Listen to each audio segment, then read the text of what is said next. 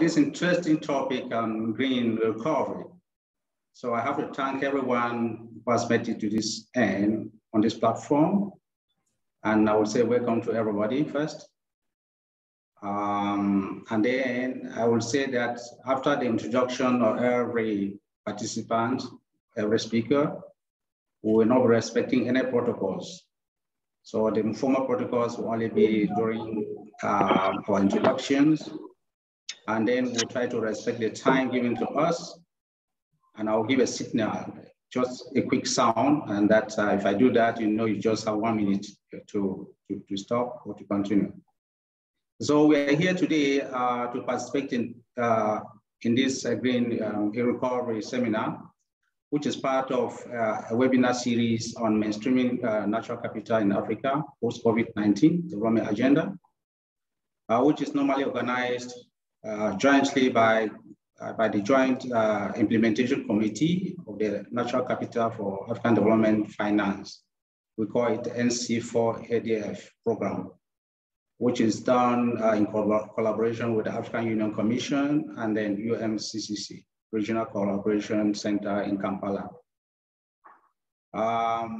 It's a series of seminars. I think this is the third one, so we're hoping to have more. And the title of the one of today is Enhancing and Mobilizing Resources for Green and Inclusive Recovery in Africa. As we all know, African countries continue to manage the COVID-19 pandemic. And we also know that Africa has enormous resources that are required to ensure this great recovery process will have the potential on the continent that can enable us to build back a better economy that will avoid the degradation of Africa's unique natural environmental resources.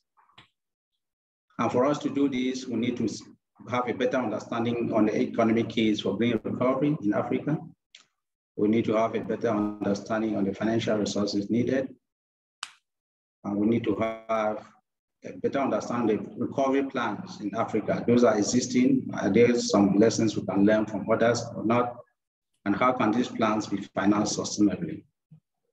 We need to understand better how regional institutions, financial institutions can help the process of green recovery in Africa. So today, we'll be talking about greening opportunities, greening and investment opportunities at the bank in Africa, some of the challenges, and we'll be hearing from a cohort of senior policy experts from a diversity of regional institutions, including the African Union and the African Development Banks and many others important institutions in the region. So based on this, I'll be welcoming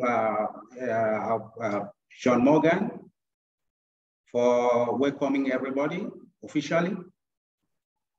So please, John, please for welcoming remarks. Thank you. Thank you so much. Well, I think, Julius, you've done a wonderful job of welcoming everyone already today. I won't... So please, yes, John, let me give a brief introduction of you. I think it's important for me to introduce you. You're a very important person, so I cannot miss that. So let me give a brief introduction with John. It's good for us to know John. John is not somebody that should miss us from here. So John manages the Green Growth Knowledge Partnership Program, which is a neutral intercontinental research and in-country science policy. It deals with intercontinental research and in-country science policy applications. He serves as the focal point for the GGKP. This is the Green Growth Knowledge Platform in terms of operations and collaborative.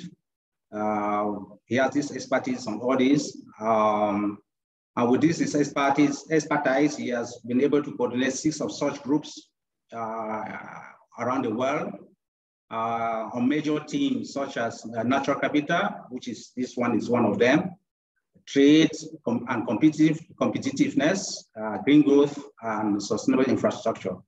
And today we'll be talking about green infrastructure, investment in green infrastructure. So John is actually an asset for us, and he'll be welcoming all of us to these discussions. Thank you very much. John, over to you. Thank you. Thank you so much, Julius. Yes, I've been very fortunate to be a part of this program, the NC4ADF program, and I see our colleagues are dropping helpful links for those of you who aren't familiar with the program into the chat. We set out to create this program back in 2019. In particular, it derived out of this natural capital expert group that Julius mentioned. And we had some eminent members of that group from the AfDB. And so we started up a series of chats back in 2019. How do we, bring the natural capital agenda to arguably one of the world's most important places to bring it to, into Africa? And we had no idea what was coming, how much things would radically change. And only a few months after we sealed the envelope on putting together this program, the economies of the world shut down almost overnight. All of us remember. And we saw in Africa in particular, a serious contraction over the year 2020 in economic activity. Of course, it happened everywhere. But on the continent was not felt any less. Contractions in exports. And we saw economic activity, particularly in smaller economies, greatly reduce. First recession in decades. And yet the problem that we set out to solve with the NC4ADF program also remained. So how do we continue to build on Africa's wealth in a sustainable way, natural wealth in particular? And since then, we've seen this problem continue. We've, in terms of worldwide biodiversity loss, we have the IPBES reports. IPBES came out and said that by 2100, we could see a huge decline in plant and animal species in Africa, and which of us wouldn't be not only sad, but devastated to see that happen. And that's coming from current trends in climate change and land use. And so we wound up with this new short-term problem, hopefully short-term, around economic recovery from COVID-19, but then still this longer-term problem, this longer-term trend of how do we ensure the sustainability of this natural wealth. Today, we're not just talking about recovery, we're talking about a green recovery, and one in which we not only help our peoples and the peoples of Africa recover from the economic crisis of COVID-19, but also the long-term crisis of biodiversity loss. And in Africa, that recovery really took on a new dimension. On the economic side, I think today we'll be hearing from the real experts. I'm not one of them, but those around this table are, talking about debt and how to secure the adequate resources and also manage to secure those resources over time in Africa to provide the stimulus and stimulus in the right way that we can secure this green recovery. And on the environmental side, we'll be talking about how Africa, the wonder of the world for its gorgeous landscapes, its megafauna, its natural resources, how can we ensure that that natural wealth helps the continent and itself prosper long into the future? We saw from the WWF report, this great report in 2020, Africa in the context of COVID-19, that Africa has 25% of the world's biodiversity, 50% of its remaining arable land, 30% of the world's mineral resources. Obviously, Africa cannot be left behind. This is a top priority, and I'm glad we're talking about it today. Africa is really special in so many ways, and we're really fortunate to have with us the institutions that we have today.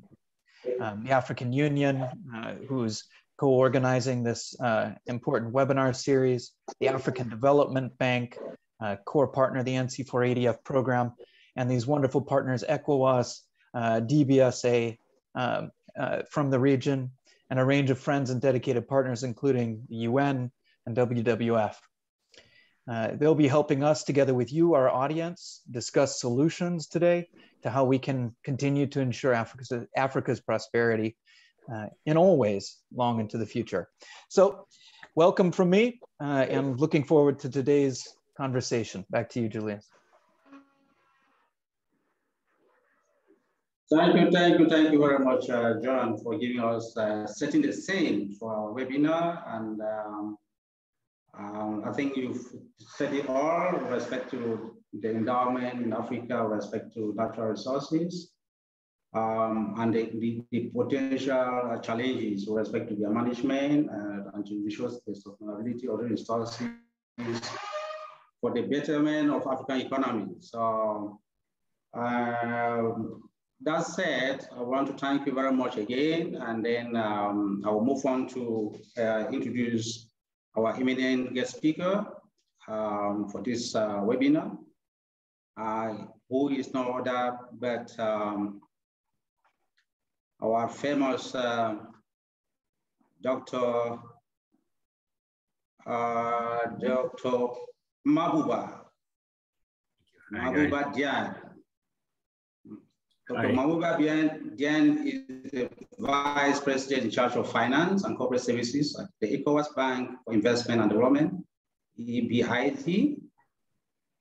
He is a seasoned international investment and development banker with more than 20 years of various executive responsibility in different parts of Africa.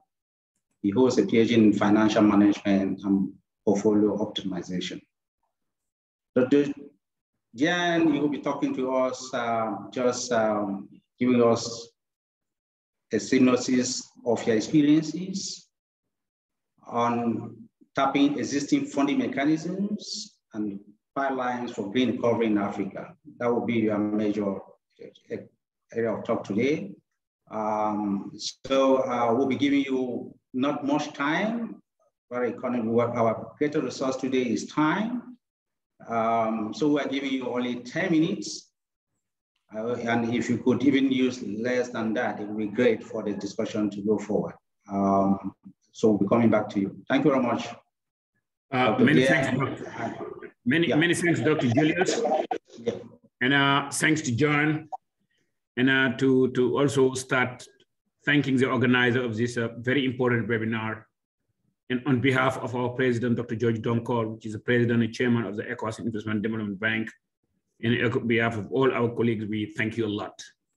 And John, please allow me to also crystallize some of the points that you mentioned. From time to time, I will swap my head from being a young African to being politically correct, the vice president. And today, post-COVID, I believe that the world and the African should stop talking about opportunities in Africa and just getting things done. And I honestly believe that mobilizing capital to boost the industrialization and the recovery and the green recovery of Africa is not the major challenge. Today, Africa has a unique opportunity to raise financing, to attract financing because of the attractiveness of the opportunities that is on the ground. And please allow me to elaborate a little bit on that. Post-COVID, 90% of the European Western developed countries are willing and are looking for export market in terms of machinery. But at the same time, their governments are willing and strongly committed to avail export credit agency financing, usually known in our jargon as ECA financing. And this could be an amazing opportunity for the African countries to attract capital, to modernize their agri-industry, including agro-processing, to modernize their transport and logistic capabilities. Today, Africa imports more than $35 billion of food. Like John rightly said it, we have arable land, we have water. If now, post-COVID, there is an opportunity to tap into those ECA financing by leveraging and boosting economic diplomacy, there is an amazing opportunity for the African countries to attract capital. I see post-COVID more and more regional African DFI collaborating between themselves. Afri-Exim Bank helping ECOWAS Investment and Development Bank, Africa Finance Corporation in helping the ECOWAS Investment and Development Bank, Badea Bank helping Africa ECOWAS Investment and Development Bank by giving them, let's say, DFI, bilateral lines. We see also development financial institutions like us extending credit line to local commercial banks to boost the SME financing, although it has been happening before COVID, but now things are getting in an accelerated, in a fast track mode. I just come from an economic mission from Vietnam, where African countries like Ivory Coast, producing more than 1 million metric tons of cashew, but exporting more than 90% of that production in raw. We just have a case study showing that by just spending $1 billion, the entire Ivory Coast cashew nut production could be produced locally and doubling the revenue amount for the country. Today, 1 kilogram of raw cashew costs 400 CFA. The 1 million metric tons generate today not more than 400 billion CFA to the country. Processed, it can easily generate 1.5 billion. And attracting this capital to build those factories, the opportunity is there. Developed countries are dying to export their machinery. I think that it's an amazing opportunity for Africa to seize that moment. Energy, cleaner energy and renewable energy. The world has committed to move away from more pollution-driven energy toward renewable and more clean energy. Moment has never been great than today, post-COVID, for African countries to rise cleaner and renewable energy-driven financing. And I strongly believe that it's doable. More and more also we see local governments, rising local currency bond, and the tremendous success that Benin did recently by issuing a first ever 15 and 20-year money on-off in the local market, 2.3 times oversubscribed, is a pertinent evidence that it's possible and the appetite is there. We recently signed also a co-industrialization development program with BPI France, supported by sometime by the Agence Française de Développement, to show you that at a global level, DFI are working together in order to improve the access of capital for boosting the industrialization of Africa. And these are examples that really shows that how the green recovery of Africa could be achieved, could be delivered, could be financed, leveraging the international corporations. Last but not least, we recently also attract $150 million from the Arab-Africa Trade Bridge Program, where the ECOWAS Investment and Development Bank, working hand in hand with Islamic Development Bank through their trade finance arm, which is ITFC, alongside their insurance credit arm, which is ICIC, working together with Badea Bank, working together with regional DFI, regional commercial banks like BOA, we did put together $150 million to boost the access of fertilizer into the ECOWAS region. And these are relatively good examples showing how the green recovery of Africa could be done. And I wish to finish my intervention there and thanking the organization of this webinar for this tremendous, for this very important webinar. Thank you, Julius, and thank you, John. Thank you very much, Dian. This is very, very interesting. You've just given a snapshot of the problems of Africa.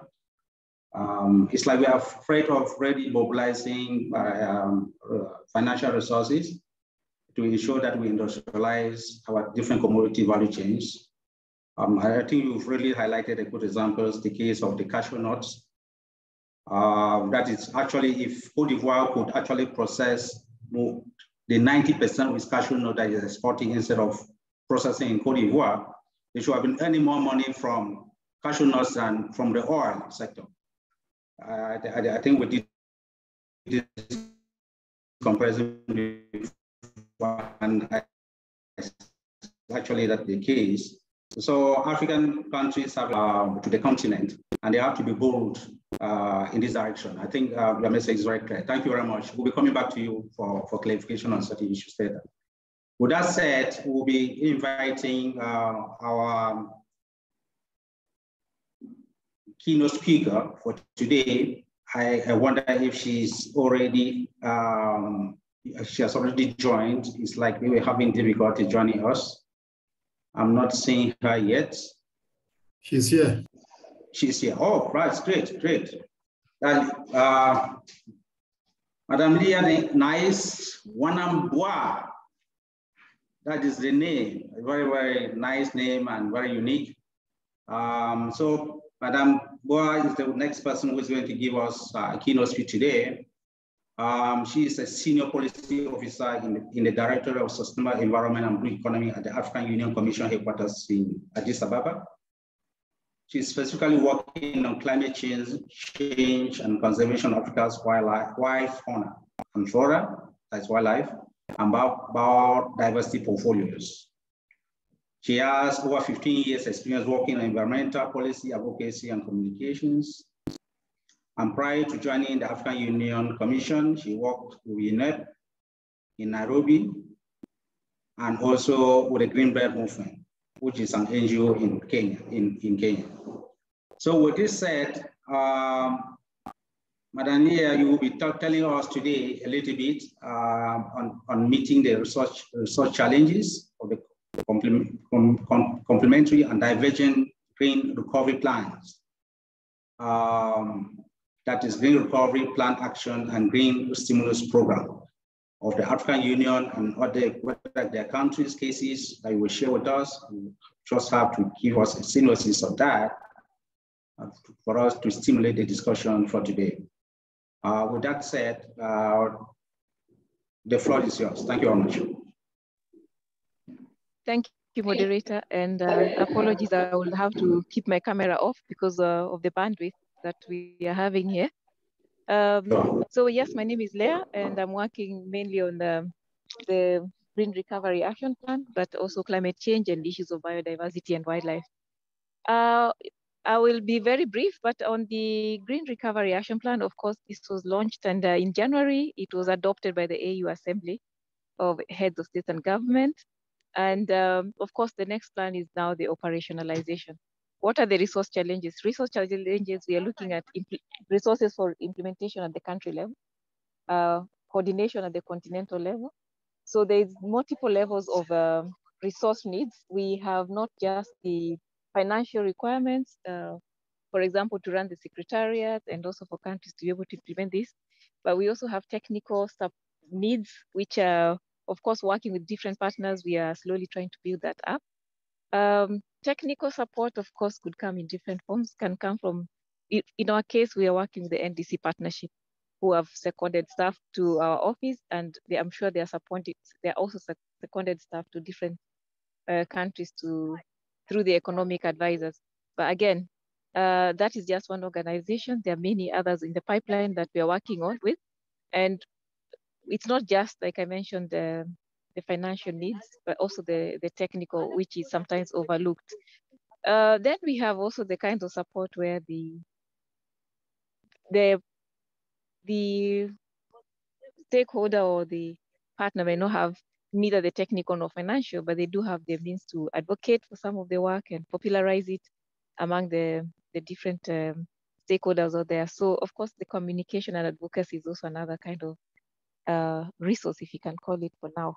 That how do we synergize or make better use of the little resources that we have, trying to align the different policies and frameworks which you already have. For example, you mentioned the Green Stimulus Program. It would be counterproductive to send the same document and the Green Recovery one out to the countries to implement at different levels. So identifying areas where the two are converging, be it in the area of natural resource management and the biodiversity, is it on the renewable energy. So having joint initiatives will support, will minimize the need to have a bigger resource needs, because also the partners get tired. You're coming within one initiative and changing again. The other way is also to harmonize the activities which will help in the countries when they are doing the reporting. If you're going to track, the implementation, countries have to report back, and it will be difficult for them to report to different platforms. So it's usually better if the indicators are harmonized, and so for easy reporting and tracking by countries. The other one is coordination, of course. It will be important to have one coordinator or coordination point. Otherwise, we have different initiatives taking countries left and right, trying to implement the same thing almost, but a little bit different, again, because of the different titles. But eventually, and at the end of the day, it's all about greening, it's about recovery, it's all about sustainable development. So of course, they need to harmonize across the different frameworks and policies that we have. Again, to reduce the burden on the countries who are pulled left to right and across different initiatives and frameworks that exist up there. So with that, Mr. Moderator, I'll stop and maybe sit and wait for the discussions. Thank you. Thank you very much, Leah. I think you've saved a lot of time with your talk, and we'll be coming back to you for more interactive, during the interactive technical panel discussions. We'll be coming back to you to ask more specific questions, especially in relations to civil society engagement and the like. So we'll be coming back to you later. Thank you very much. So for now, I will be introducing, you've talked about the different country level implementations of the Green Recovery Plan that was adopted in January, which is very good. There are tight pipelines of financial and technical needs, not just financial, but technical needs are very important. They will need to think about stakeholder engagement and how to maximize available resources. And to maximize available resources, you talk about converging areas of joint initiatives, harmonizing activities within countries, and for reporting and tracking and coordination of recovery efforts. So with that said, we're moving to the technical panel discussion. For that, we have four experts. Senior expert, not just any type of expert. 4 senior experts that will be introducing them now. The first one is Katharine Kaufman. As I said, I remove all protocol duly observed, but at the same time, we remove all protocols here. So I'm not giving titles. I'm not calling any more doctor. I just gave it to Dr. Jen. He was the only person I said doctor, but this time we're not giving any titles to anybody. So we are just saying Katharine Kaufman, who is an executive, is a group executive director, project preparation and climate finance at the Development Bank of Southern Africa. Katharine is a qualified admitted attorney with more than 20 years experience in legal, commercial, and financial services. She is recognized for extensive infrastructure investment banking expertise across numerous sectors and has been intimately involved in several first landmark infrastructure project finance transactions. So far, Katharine has worked with several institutions, financial institutions at the level of advisory services, at Otto Addison, which is popularly known, with a Nedbank, Nedbank in South Africa, I think, on the Nedbank Capital Infrastructure and Telecoms project finance team. She was the first female head of infrastructure project finance in a commercial bank in South Africa. We have mandate including determining and executing the group's infrastructure growth strategy for South Africa and the rest of Africa. So that is our first panelist. Then the second panelist we're going to have is nobody else but I would say Elvis Paul Tagem, who is the coordinator for the Great Green Wall Initiative of the African Union Commission. Elvis is a specialist with a doctorate degree and a master degree in forest ecology, in ecology. I don't know whether I should be both forest and agriculture ecology, maybe. And then he is a sustainable development worker. He works on biodiversity conservation, climate change, and value chain development for over 20 years in United Kingdom, in Africa, in Asia. So he has a vast continental experience. And then he has worked with many international organizations, including FAO, the 3/8 International Watershed Task Group, and many others. In several projects, in terms of project management and coordination, he's very good in development of forest product value chains. He's very good in those things, sustainable development and conservation, climate change, sustainable land management, restoration, and many others. So, Elvis, please, you are welcome to the technical session. And then we're going to be having, Elvis will be there, will be answering to questions related to green recovery and the role of Great Green Wall for the mobilization, for resource mobilization and resilience building. I didn't say something about Catherine. She is going actually to be talking to us the economic case for green recovery in Africa. You know, all her experience, the banking sector, in the development finance, investment, I think there's no better person than that. I think we're going to learn a lot. So apart from Elvis, we're having Marco Alud, who is an associate global coordinator for the Biodiversity Finance Initiative, they call it BioFin in UNDP. And Marco, as a member of the BioFin Global Management and Technical Team, Marco is working on the program management and supporting the development of BioFin methodology. Earlier, he worked in the banking sector in the research department, focusing on risk diversification in a portfolio. Marco has several master degrees on finance, quantitative economics, environmental, energy, and sustainable development economics. Last but not the least, we're going to be talking with the next panelist will be Ms. Titilope Gozi Akosa. She is the Executive Director, Center for the 21st Century Issues. They call it C21ST.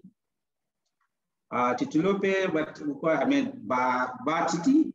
I think that is the how do they call that?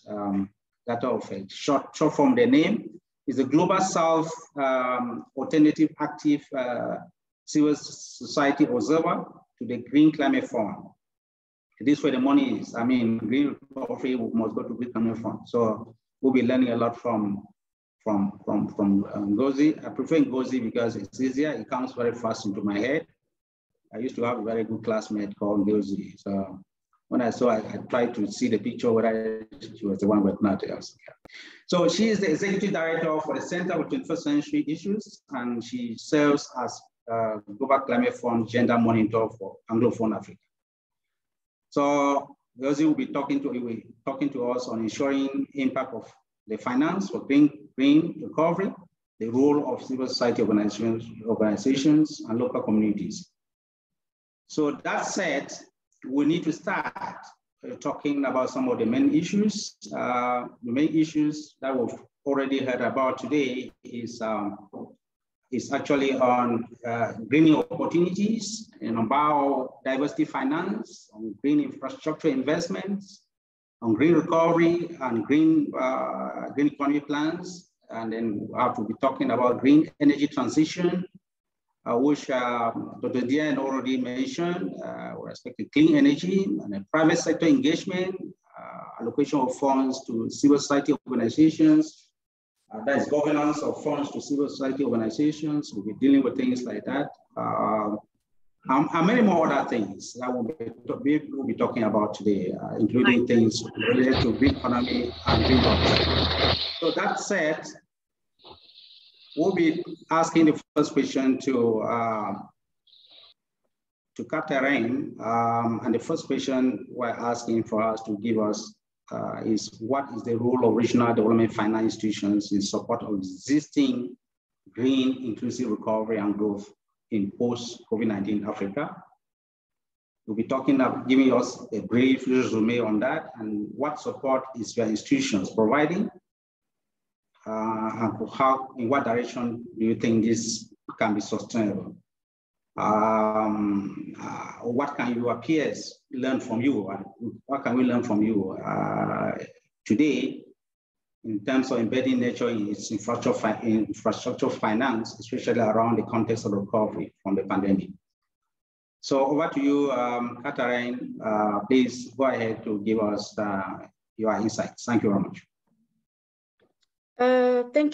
Thank you very much. And I assume that, as you mentioned, protocol is being observed. So I'll just attend to the questions that you asked, which are quite a few. So I'll try to be brief.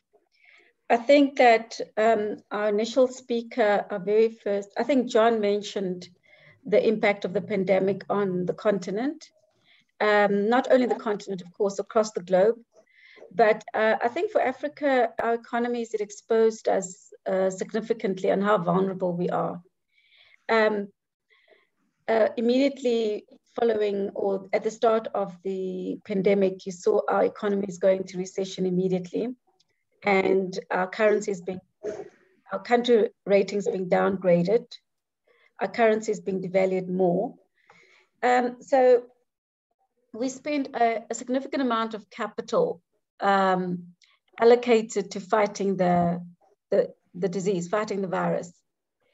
I must admit that, like with most adversity, we saw opportunity in this, because what it presented to us was to relook at how we address socioeconomic development on the continent.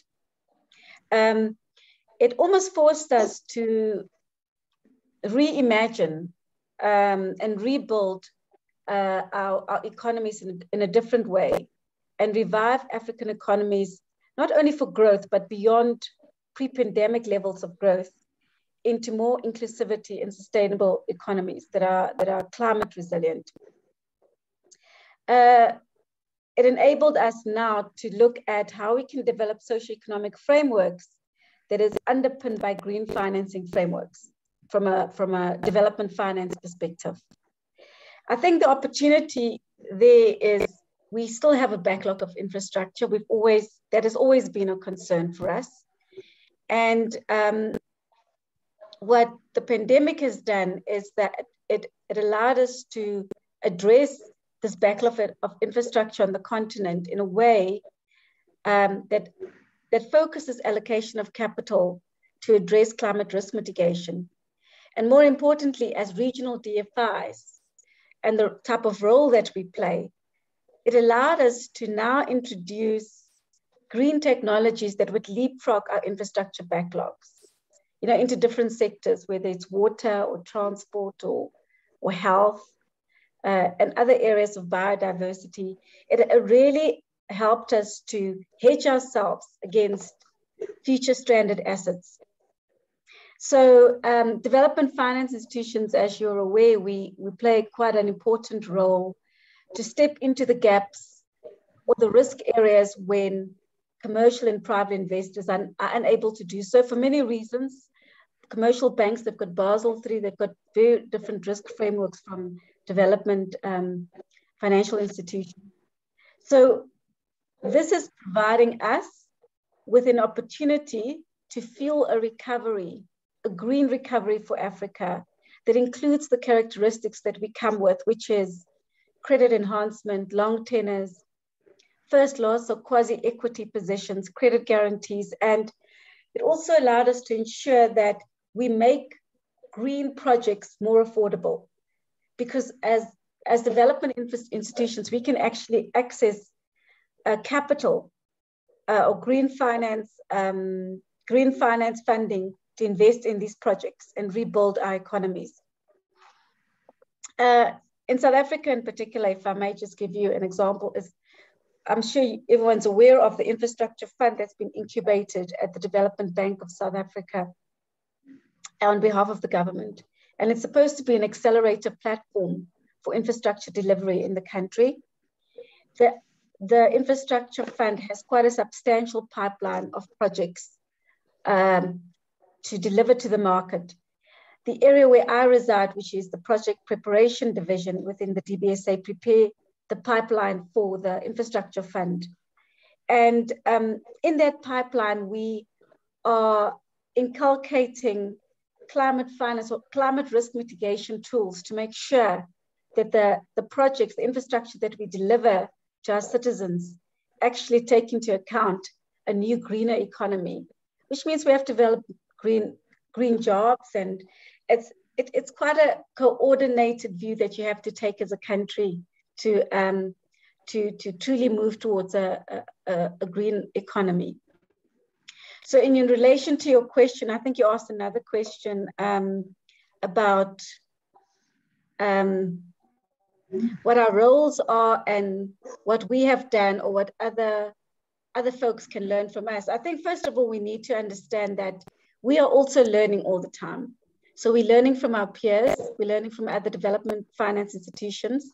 We belong to the International Development Finance Institution Club, which allows us to exchange ideas, to exchange IP around best practice, around frameworks, developing different frameworks within this green infrastructure framework. So it's really about collaborating with each other and understanding your own context, where you're operating from, what is suitable and appropriate for the policies that your government's implementing, and how to introduce those green finance solutions to implement those policies. The DBSA itself started some time ago on this journey of mainstreaming climate finance into their socioeconomic development goals. They were accredited in 2012 with the Green Environmental Fund, the GEF, the Green Fund in South Africa, which is South African Climate Fund, and then later on in 2015 with the GEF, and then again with the largest international Green Climate Fund, which is the GCF. In fact, our reaccreditation is being considered today, so I'm hoping that's a positive result. But that has been instrumental. So partnering with institutions that allows you access to green finance is very important, and understanding and inculcating that as part of your DNA as a development bank, that is becoming quite important. It is not easy because in the move towards a greener economy, there obviously has to be a move away from carbon-intensive industries. And carbon-intensive industries, if you just apply that logic bluntly, would lead to, in many instances, economic suicide for African economies. So it's really about ensuring that as we recover the economy after COVID, we do so in a just way, in a way that we take care of people along the way that may be impacted by jobs being lost in carbon-intensive industries. How do we reskill people? We're also involved as a development bank in thought leadership or discussions around, for instance, fiscal reform, green fiscal reform, like creating a new taxonomy. We work with National Treasury to create a taxonomy around green finance. So there's no greenwashing as we implement our just transition strategy.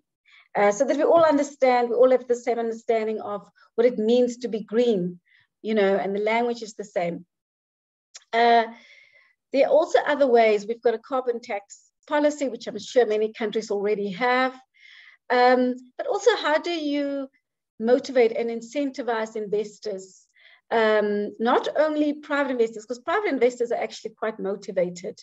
Their shareholders are quite motivated, and their stakeholders are quite motivated. But at a government level, motivating and incentivizing your public sector stakeholders to move a certain way in terms of how they procure infrastructure? What does the procurement documentation look like? Does it incentivize people to introduce climate risk mitigation into the solution that they are presenting? Other ways, I know that some countries have started reducing fossil fuel subsidies.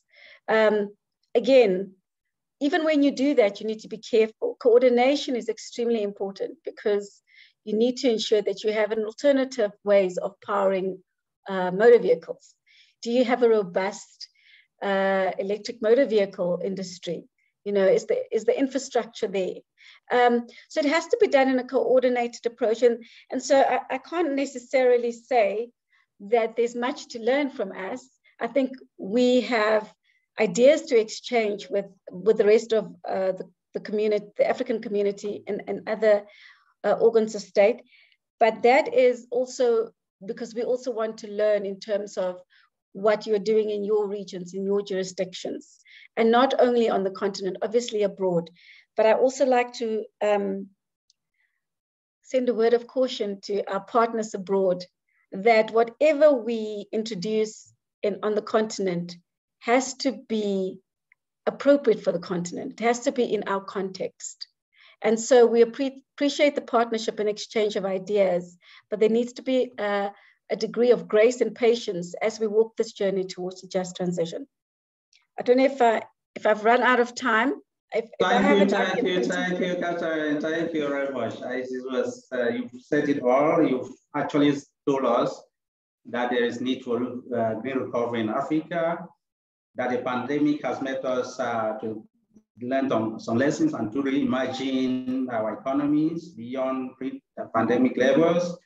And the role of DFIs, you've actually finished, elaborated on that, giving the example of South Africa, and the need to mainstream climate change mitigation tools into all projects to create green jobs, and which is very, very laudable. That you've also accepted that you are also learning. It's a learning process. Green finance and everything is a learning process, and exchanges are important. And that whatever intervention we are thinking about, especially from our partners abroad, we need to contextualize everything we're doing within that of the African environment. Thank you very much for that, and we'll be doing some follow-up later with you. I think there are some people should always put questions in chat boxes. More questions are coming in, and most likely we'll have to go. There's a very hot question that has to go back to Dr. Diane, which is asking something on agro-processing industries, industrial zones. Development by the EBDI, that is the ECOWAS Bank for Investment and Development. So the question is, when this kind of infrastructure lending projects is implemented in ECOWAS, how does EBID make sure to manage the balance between impact of the projects on nature, on benefits to communities? I'm sorry, Dr. Jay, I'm coming back to you. It is just because it's also linked to investment that Catherine is talking about. So we want to trash the topic of investment before we start thinking about the greening opportunities. So Dr. Diane, please just give us a very snapshot, a very short answer to this burning question. Thank you very much. Dr. Diane? Many thanks, Julius. Let me tell you how we did start it and how we did execute end to end while making sure that the green boxes are ticked. We have started to work together with the country. Ivory Coast produced 1 million metric tons. Today, the road costs 400,000 CFA. The entire production on a raw basis is 400 billion CFA, which is less than $700 million. And now we have asked ourselves, together with the government, together with the private sector, together with even the importers, right, which are mainly India and Vietnam. We sit down together and say, guys, if we would have to export this entire production, what is the total value? 4 grams of raw cashew produce 1 clean exportable kilogram. The kilogram of clean export processed exportable could $6. 1 million divided 4, 1 million metric tons divided by 4, 250,000 metric tons multiplied by $6,000, it's 1.5 billion. Yeah. Now we ask ourselves, how much would it cost to process the entire production? 78 factories of 50,000 metric tons a day, 255 days in a year, the entire production is processed. All right. Moving from 750 million to 1.5 billion. We don't need to do a lot of mathematics in order to be able to know that.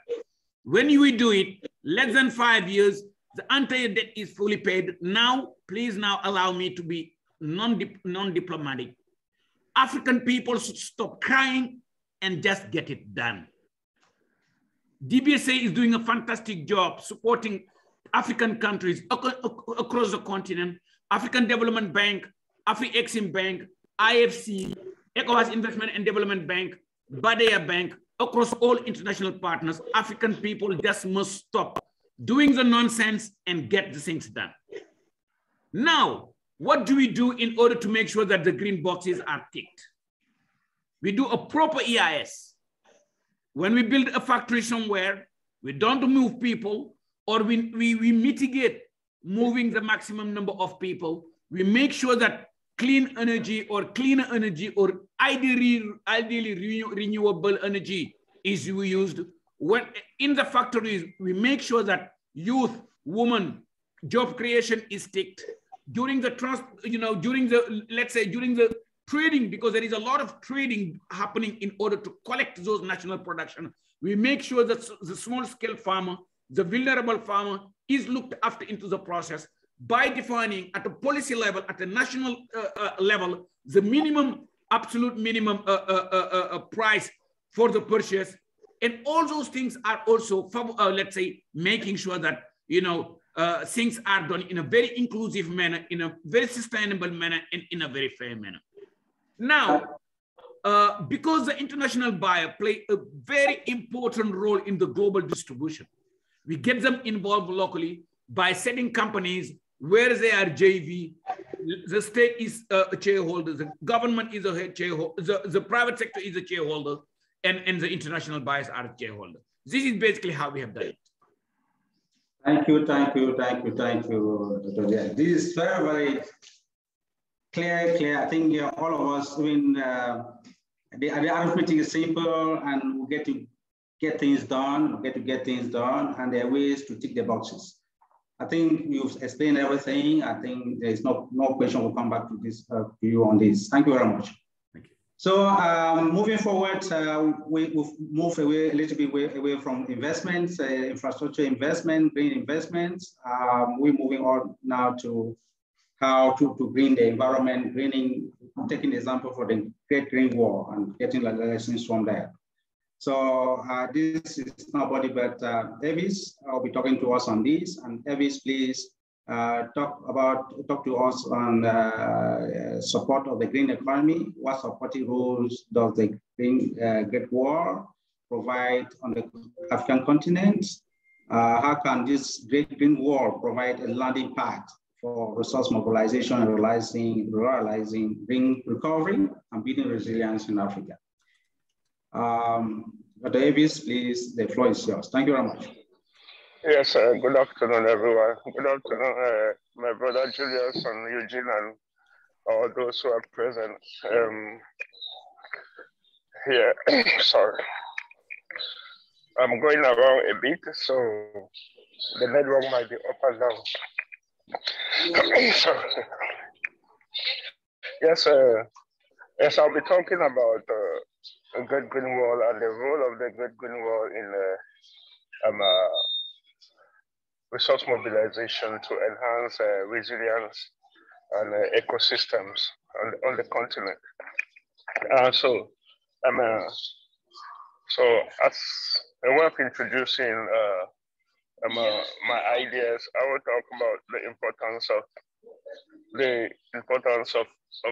the outbreak of the COVID pandemic on the continent, the impacts that it had on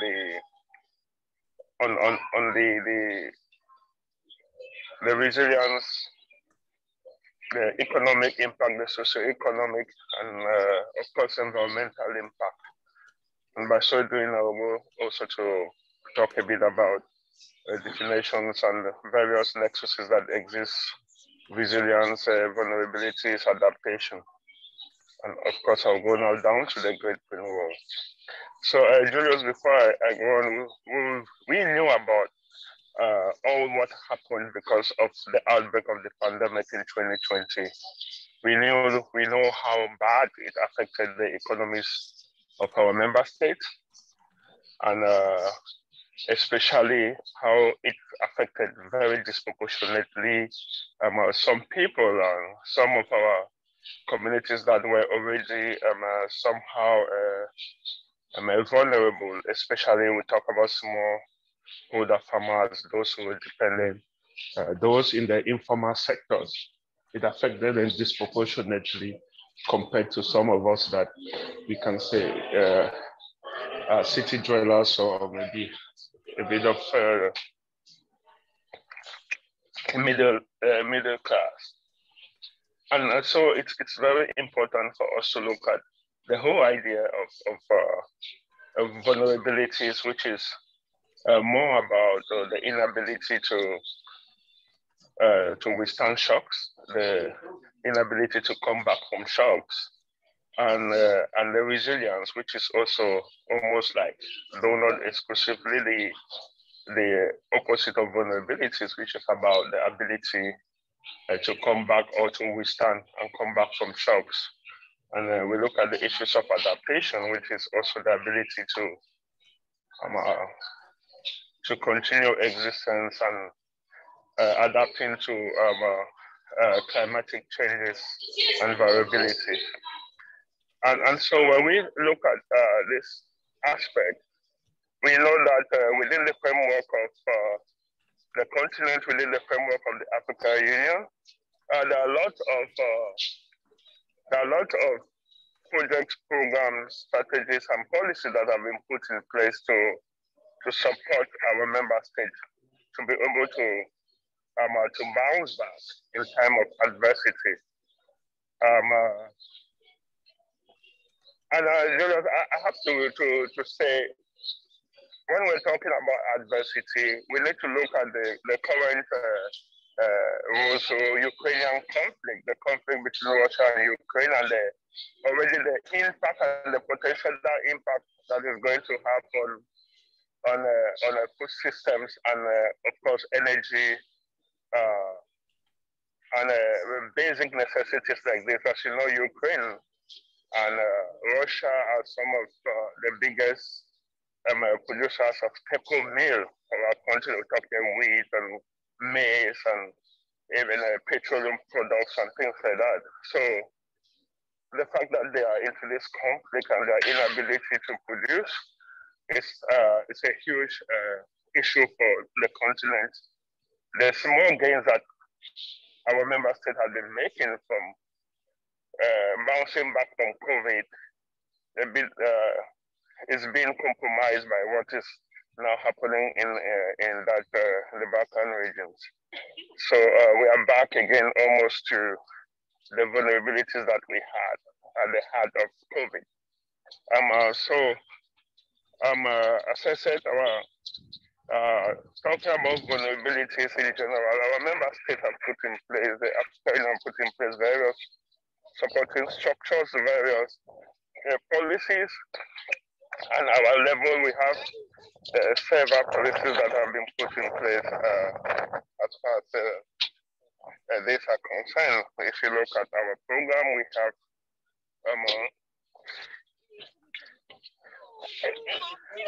the oh, thank you. We have the various programs we have at the level of the continent. We are in the Department of the Directorate of Sustainable Environment and Blue Economy, which is under the Department of Agricultural Development blue economy and sustainable environment. And we have various programs like climate change for desertification, forest, wildlife, flora and fauna, sustainable environment, land restoration. And we have recently the new blue economy division, which is all about looking at issues to do with blue economy, marine conservation. And then on that, we also have various programs like the disaster risk reduction, the Great Green Wall CRIMSAT, and now we have the Green Recovery Action Plan. And going into the Great Green Wall, which is what really concerns me, the Great Green Wall was created by our member states, by the heads of state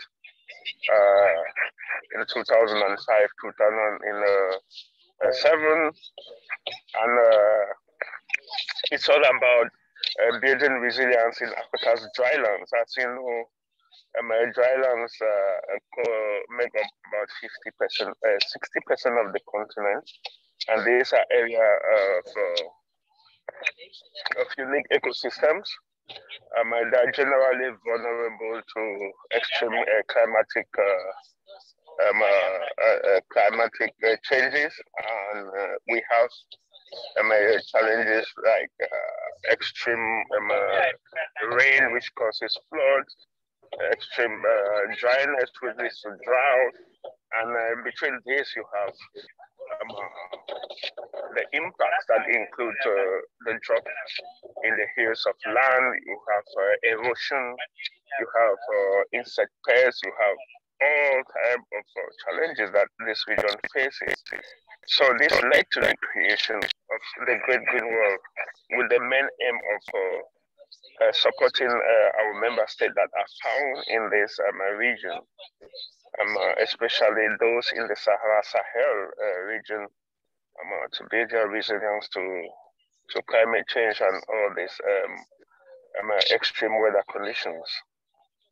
The program has been going on for a decade and a half, and in 2015 we started also the extension of this of the program to the Southern Africa region, properly the SADC region. Most of what is done in the program, apart from enhancing harmonized cross-boundary and regional and sub-regional strategy to combat desertification, we undertake all the activities that cause under sustainable land management and restoration. As you imagine, this means a bit of everything. It's about restoration of lands, it's about provision of potable water, enhancing climate smart agriculture, working on the pastoralist communities, pastoralists and supporting pastoralist systems, agro-silvo pastoral system in the drylands, and so it's a bit of everything that we do to enhance the capacity, the resilience, reduce vulnerability, enhance especially adaptation, and of course we also undertake activities that falls under mitigation of climate change. So as a program, the Great Green Wall offers a huge opportunity for resource mobilization for adaptation, as by the very nature of its creation, created within the framework of the Africa Union Summit. It was initiated actually by President Olusegun Obasanjo and with his friend Abdullahi Ward. So they came together and they built a strong political response to the challenges that was facing the Sahel and the Sahara region in those days. Although the challenges are still on, but I think they were less shocking before then. So with this strong political backing, with this strong political will, the Great Green Wall was universally accepted by both our member states and our development partners. So it stands up as a huge platform to Ghana support, unless all those who are concerned about desertification, about drought on the continent today. Hello. Hello, Elvis. Please, I know you are the institutional memory. You are giving us more than what we asked for, maybe. But there's no problem with that. But we are running out of time. Please, I think you've answered all the questions already. So, will you use 1 minute to summarize? Thank you. Yeah. So, as far as resource mobilization for resilience is concerned, I think the Great Green Wall offers that platform that have been able to bring up partners like the World Bank, the GGKP, the African Development Bank, and all the key institutions, both technical and financial partners that are now part of the implementation of this initiative. And when you also look at the level of the policy, the Great Green Wall has put in place various policies that enhances, that promotes that gives highlight the issues of resilience, highlight the vulnerabilities, but also the opportunities that exist in this part of the continent. So it's a very good platform as far as partnership is concerned. It's a perfect platform as far as regional, sub-regional, and national policies are concerned. And when you look at in terms of results, you realize that for the past decade and a half, we have been engaged in various activities that have really produced some clear results. We are talking about the vision is to have 100 million hectares of land restored by the end of the SDGs by 2030, and also to have about 900 million hectares of land to go on by 2063 in the African Agenda 2063. So we are. The program is it's really a platform that if all our partners come together, if every our member state comes together, there's a huge potential for enhancing for resource mobilization. As you have known to conclude, as of 2020, the Great Green Wall as a program has been able to mobilize more than, as we speak to about $23 billion from our development partners, from the EU, the AfDB, and even as far as the Bank of America. And these funds are available for our partners, for our member states, to be able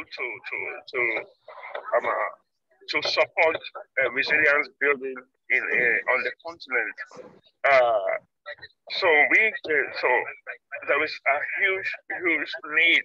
What we need here at this moment is the ability for our member states to provide bankable projects. I will tell you, we have a huge, as we said, the problem now is no longer the money at this level. The problem now is how do we absorb the capacity of our member states and our partners to be able to spend some of these funds that are on short rotational periods. Like some of them have 3 years, some of them have 2 years to go. So the Great Green Wall as the resilience building platform has this strong attraction that can support programs and projects on resilience on the continent, on adaptation, and of course on mitigation, especially focusing on the dry lands. And so projects that want to use the Great Green Wall as a platform can simply look at the vision, the mission, see how to analyze, to see how to bring synergies and harmonization in the kind of project proposals that they have. And course, it will become more easier, especially to work with our national governments, to work with our national agencies for the green world, to see how they can work together to have common programs, common projects that will lead to what we call multiple achievements as far as resilience is concerned. And this can be in any field. Yes, thank you very much. Sorry, thank you. You have very elaborate presentation of the green world, the opportunities in terms that lies with it, because even the green recovery concept is going to learn a lot from the green world initiative in terms of knowing the vulnerabilities, the resilience, and adaptation issues. So we're going to learn a lot from that, and I think we'll be sharing also the presentation of Avis with everybody that is interested in having it. I think everybody would like to really have your presentation for the details provided. So thank you very much. We will move on to now to the economics of the green recovery. How do we estimate that? What is needed? So how do we know how much is needed for green recovery in Africa? So nobody else but Marco Alud will be talking to us on that, on how estimating the investment needs to build forward better in Africa through natural capital. So Marco, we are going to be asking you a question, one or two questions. The first one is the calculation of finance needs is based on targets detailed in a strategy and action plan. Are these targets clear enough? Were costed by African countries? I think this goes back, have they been costed outside the country or within Africa, within the African context?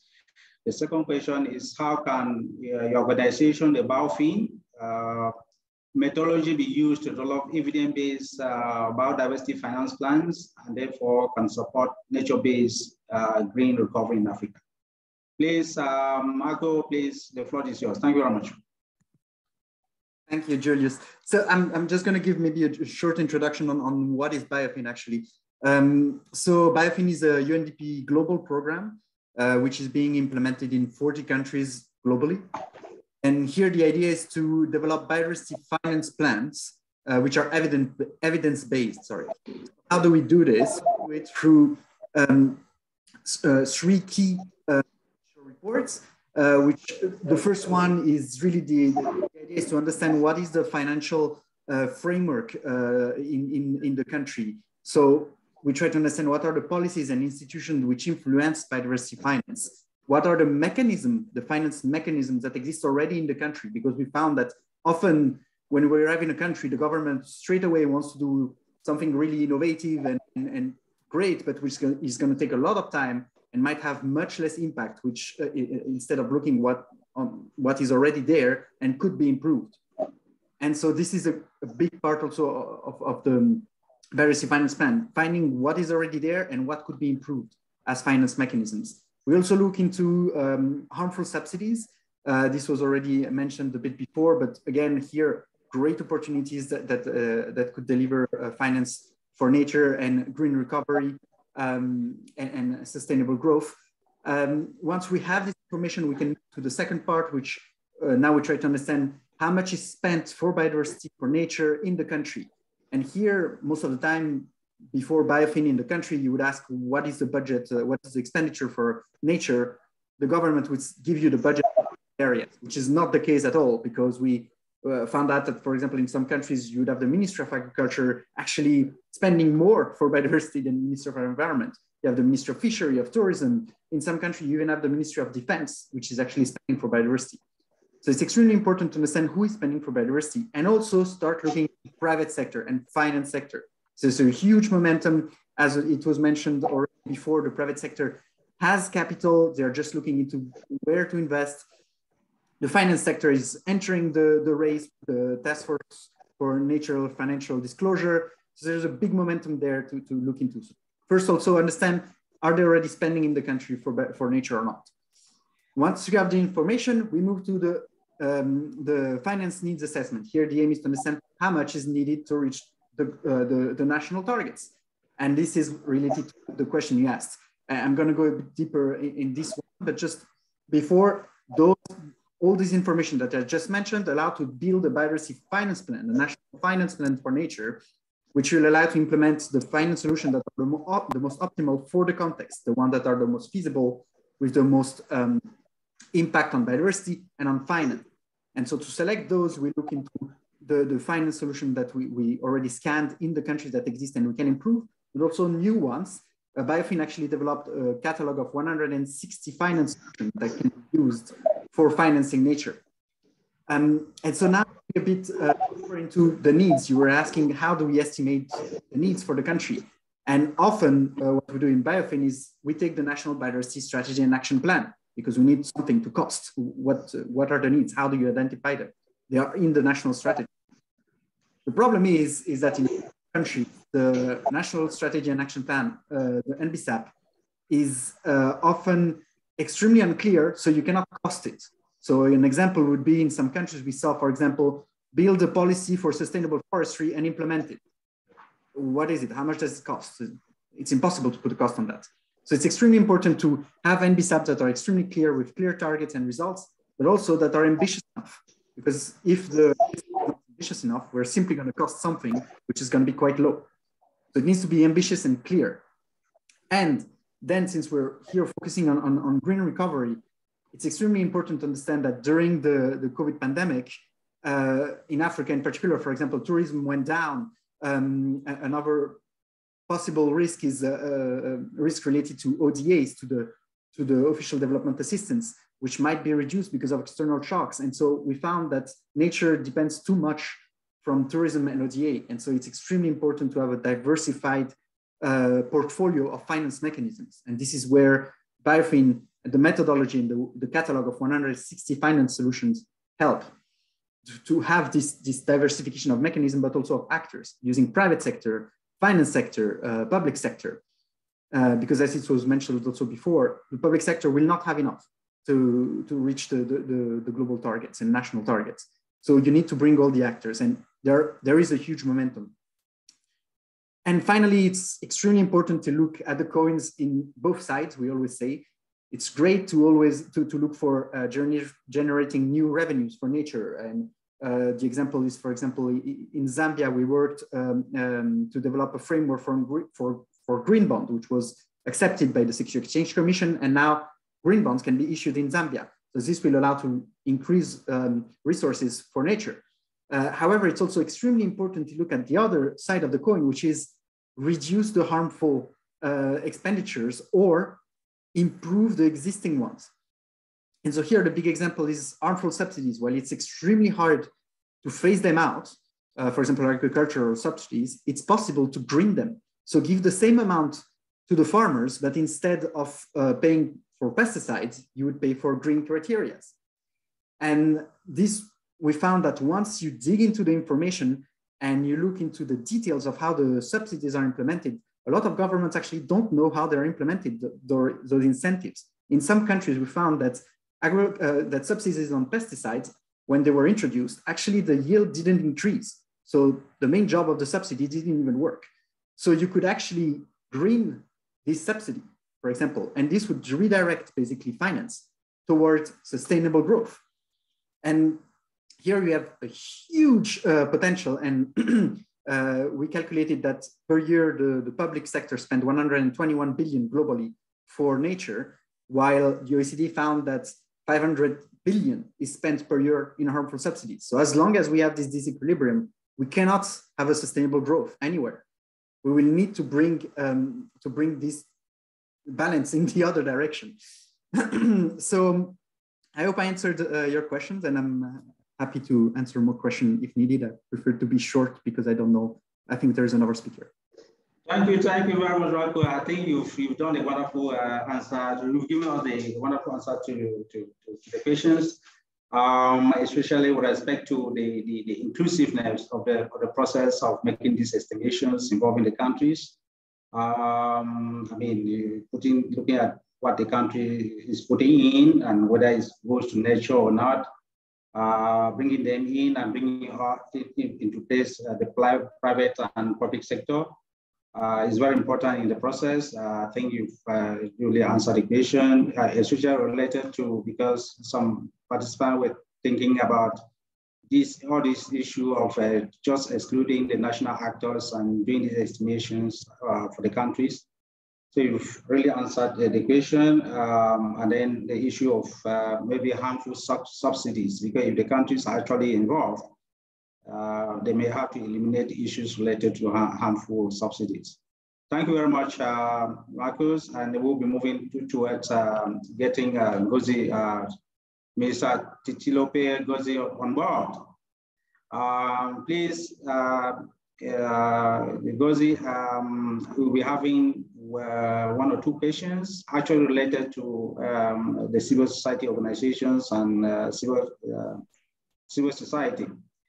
So what are the roles of the civil society organizations and communities in ensuring that funds obtained and disbursed are properly applied to meet the needs of the citizens in terms of impact and scale? That's the first question, but I would like to ask a second question so that, because it's related. Hello? Hello, hi, can you hear me? Yeah, hi.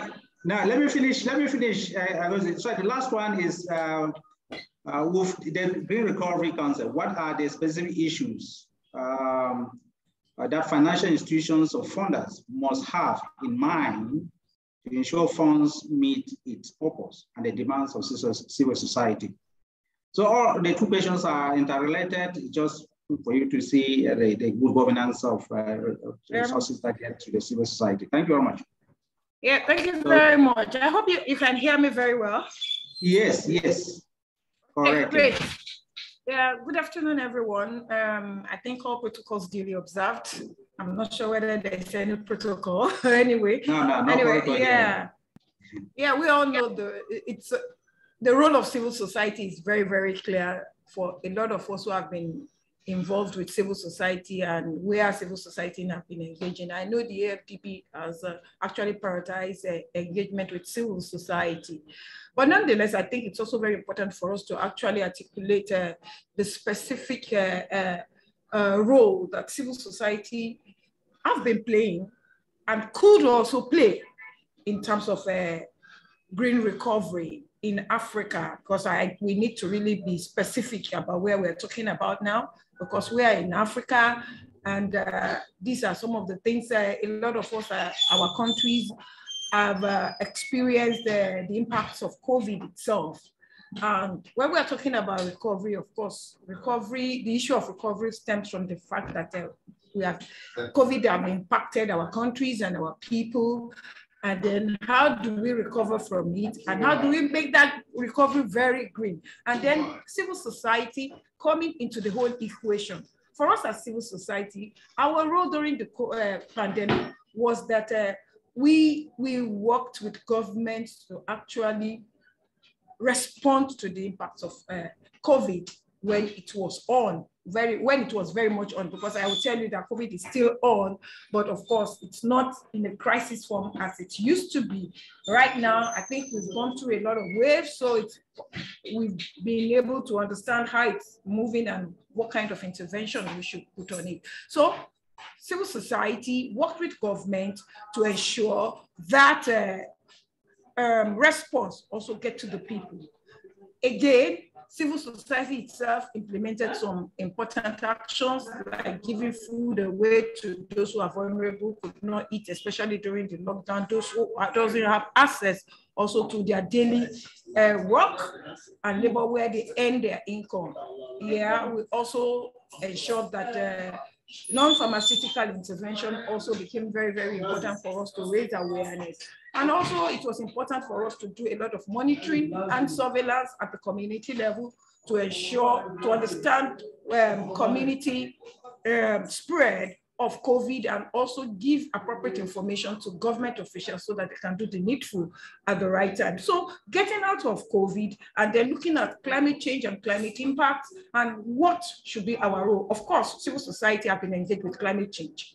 Right from even before the Paris Agreement and up till now, I remember that a lot of us as civil society, we are in the forefront of advocating for just transition and ensuring that all important aspects of the society are also recognized within the implementation of the Paris Agreement, like the women's group. We are talking about the young people. We are also talking about indigenous people, and then every other vulnerable group that needed to be touched in terms of addressing the impacts of climate change. So for us as civil society, it has always been in the forefront of what we do when we are dealing with the issue of climate change. So if you look at Paris Agreement, you see some of the wordings that are very, very important, that are key to addressing the impacts of climate change on people. So from there, we are recovering. We want to make things really green. Our role, first of all, is to understand the policy and explain the policy that government has, either at the local level or at the international level or at the regional level, because there are different policies that are coming up. And we need to explain these policies to people because we stand in between the people and government and all the important institutions that matters. So for us, we need to raise a lot of awareness about what green recovery is, because I'll tell you, some people don't even understand what green recovery means. Of course, people have been discussing green finance, green this, green and everything. But then pulling in the issue of recovery into it. Now, people are wondering, what is the difference? How does it affect us? Is green recovery, is a green recovery so different from doing mitigation and ensuring that everywhere is green? Is it really about green economics? Is it really, it's easy? There's a lot of questions going on. So for us as civil society, our role is to raise awareness, to let them understand the difference. Not only the difference, and to also let them know how they are also going to be part of that movement and how they are going to contribute to the movement. Because whatever we are doing, whatever government is doing, we all have our role. We all have our role. We all have our role to play. So our role also is to support government to ensure that we have a just recovery. We must also ensure that just recovery means that human rights issues are brought into the space. What is the human rights approach to it, to ensuring just recovery? Because if we are saying we want to make everything, we want to have a green thing, and then we have green jobs and people don't have that skills to engage green job, of course, there's going to be a lot of injustice. So we are looking at how do we reskill people? How do we make people get ready, of course, to be able to address the issue of green jobs, green transition, mitigation, and then long-term vision for mitigation. Because I know some countries already have what we call long-term mitigation strategy. And some others don't have. Some people are also in that, in the middle of having it. So what does this mean for the whole citizenship? The citizens must be carried along in all these things. And then so that they'll be able to understand their role in terms of ensuring that whatever policy that is on the table, they also ensure that those policies are implemented. And for us as civil society, we need to hold government accountable. We need to hold institutions accountable. We need to hold regional organizations accountable. Accountable to what? If you said you are going to spend 100 million on a particular thing, we want to know how you have spent it. Even before spending it, we need to ensure that the right consultations are done. Are people consulted? Those who are going to be affected, those who need the funds, are they being consulted to understand their needs so that when you are delivering some of this green financing, they will also speak to the issues. It will speak to the needs of the people. So consultation is very, very important. And as civil society, we work with institutions to really ensure a robust consultation with the most relevant stakeholders. Very, very important, because there are different stakeholders depending on the different kinds of issue that is also coming up. So consultation is very, very key to us as civil society. We need to ensure that government and all the relevant MDAs do the necessary consultations and with the right people. And then awareness is also very key, because we also must understand what green resilience recovery means, and then people can own the whole process itself. And then issue of accountability is also very, very important for us as civil society. We need to ensure that whatever financing that is coming into the system, whatever help, whatever solutions that we are putting on the table, and whatever recovery actions that is on the table, we need to ask questions in terms of when the implementation, before the implementation, when the implementation is on, and when the whole project maybe or action has ended. We need to know what impact it has made.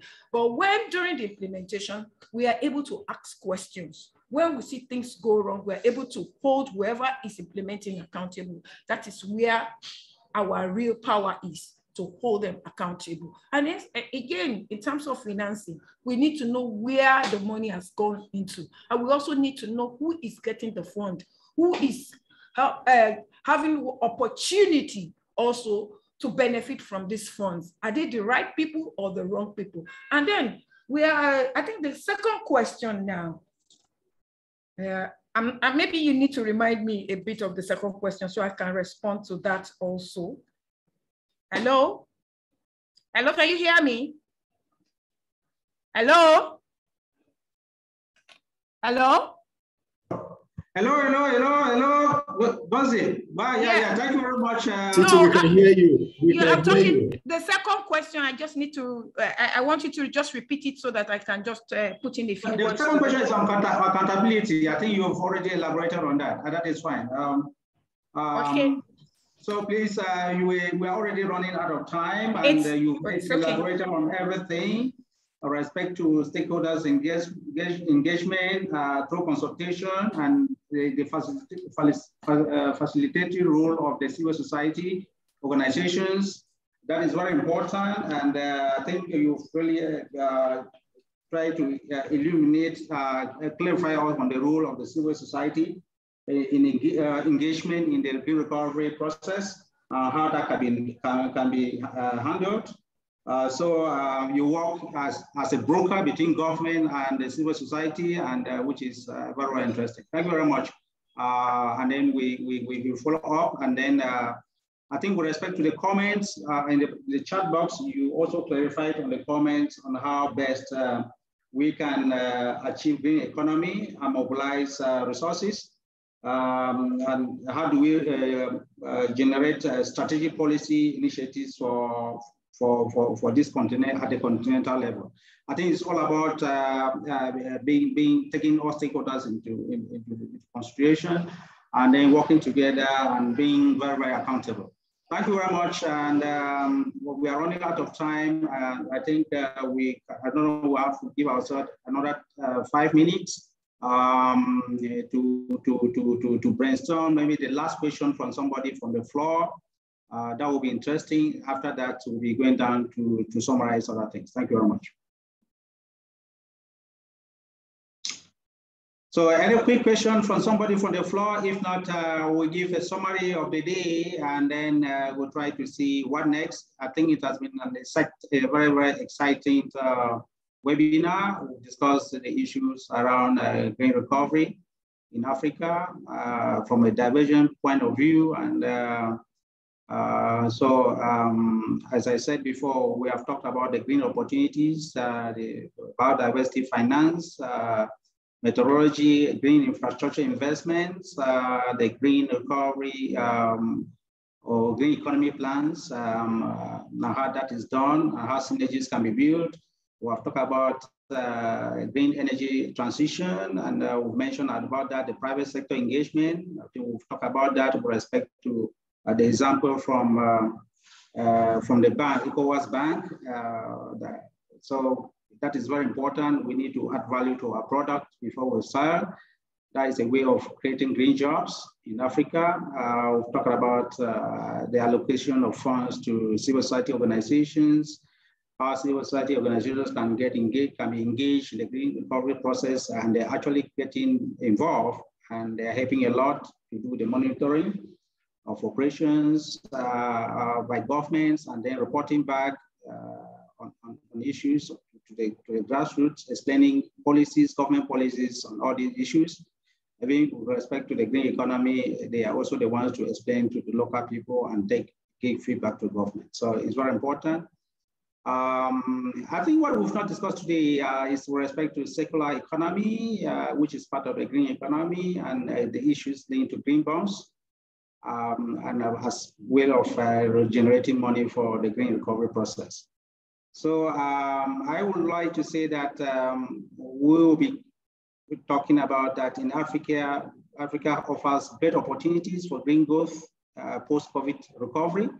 And then that Africa, we must go green, and then we must be climate resilient in Africa. I think those are some of the things that came up, and that we need to boost green investment in energy, agriculture, infrastructure. Those were the main sectors that were mentioned. Nobody actually, okay, there was also mention of forest landscape restoration as an option or an example of the Great Green Wall.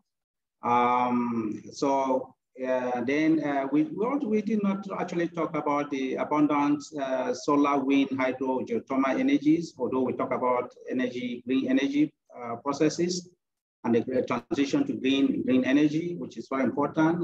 And I think that is what we'll be looking up to in the next few years. I think the circular economy with respect to converting waste, recycling, and turning them into wealth in Africa is something we should be thinking about also. That is turning our plastics and garbages into usable products. I think there are also examples elsewhere, and they're all using organic fertilizers and all that is part of what we may be thinking about the circular economy. And based on that, some of these things we may be tapping some of the things that we've not discussed today, especially with respect to circular economy. And green bonds, maybe the subject of our next webinar series.